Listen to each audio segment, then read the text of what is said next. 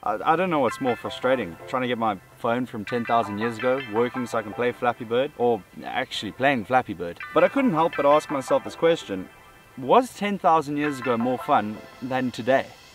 In the modern day where we find our entertainment from phones, Netflix and gaming, I asked myself this question: was the simple life where we survived on the bare minimum a time where they had more fun? We decided to head up the west coast of South Africa for a surf trip. Beautiful, rugged landscape with awesome beaches, communities and waves. Don't expect any crazy good surfing, by the way. Yeah, that's me. We packed our bags and headed up, along with a special guest that I'm going to take on an adventure as well.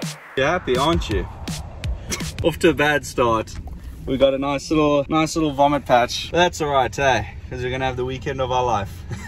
Not ideal. From previous knowledge about ancient indigenous bushmen that lived here 6,000 years ago, I knew there was history. And upon further investigation, I found that there are rock paintings with information on the exact people I'm trying to compare our generation to. And I need to find it. So in the spirit of this video, I'm gonna press pause on my modern day fun and have fun like the ancient bushmen did. But first, I'm gonna have to assemble a team. Master Chef Ollie, you wanna go be a bushman with me today? No, thank you. Shit. Stang, you wanna go be a bushman with me today? Sorry. Okay, so that didn't go according to plan. I guess I'll just have to go on this adventure alone. Or do I? But of course, I let her make up her own choice.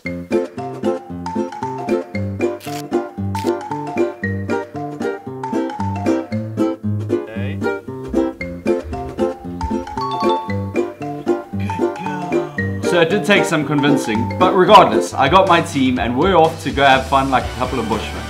Well, bushman and bush dog.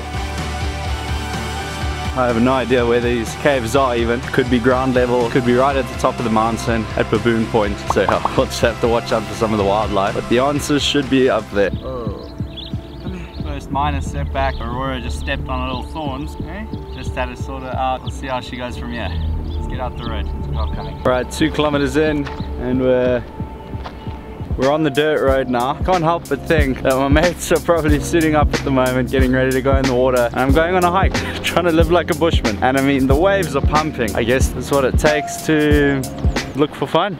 It's crazy because I really don't like hiking, and whenever I'm doing it I always just think, man, I'd rather be on the beach right now. I'm doing something I hate to find fun, which doesn't make sense because I'm trying to look for fun without having fun.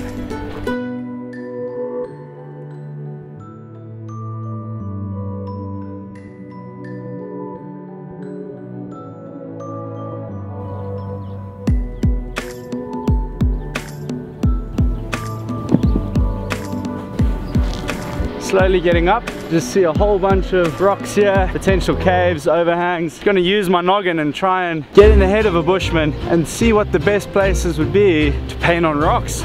We gotta go off-road and we gotta go climb those mountains up there. And hopefully we will find some rock paintings, but this could just be an epic fail.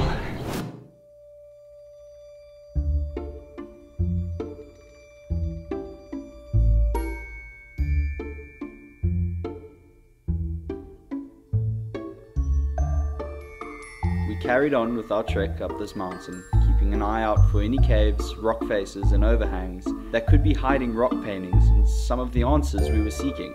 And nothing.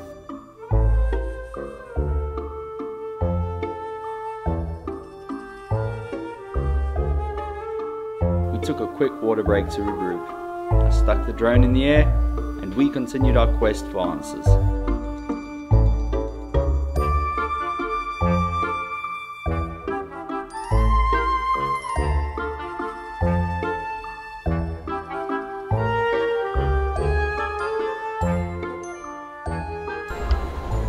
Come on, let's go. Come on. Wow. Must be nice to just be able to go under thorn bushes. Yeah. Not ideal. Gone the wrong way. Is there a better path? Probably. Am I taking it? Absolutely not. Mother. Fuck. Oh, fuck, man. Just getting torn to shit right here. Alright, I think I'm lost.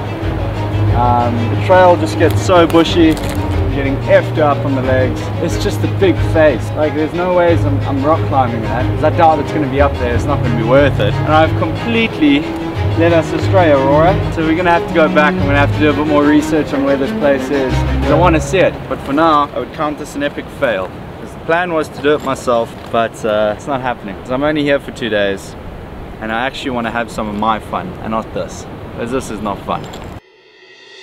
Down these treacherous paths, and then Aurora's going the other way, and I'm getting frustrated with her, and I find out she's actually taking us the right way. So, you know what, Aurora? You lead the way now, my girl.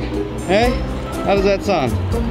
Oh, not impressed with me. I'd also not be impressed with the idiot that keeps leading me down the wrong path.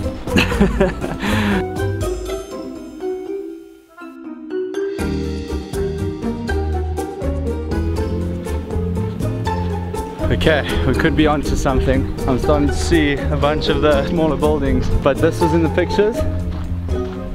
So the cave should be up there. I'm seeing a few caves, so I'm wondering if that's gonna be it, eh? Is that gonna be it, girl? Hey, we almost at our spot. Let's go. There's a path there. I wanted to go further down, but Aurora's, she's led us this way.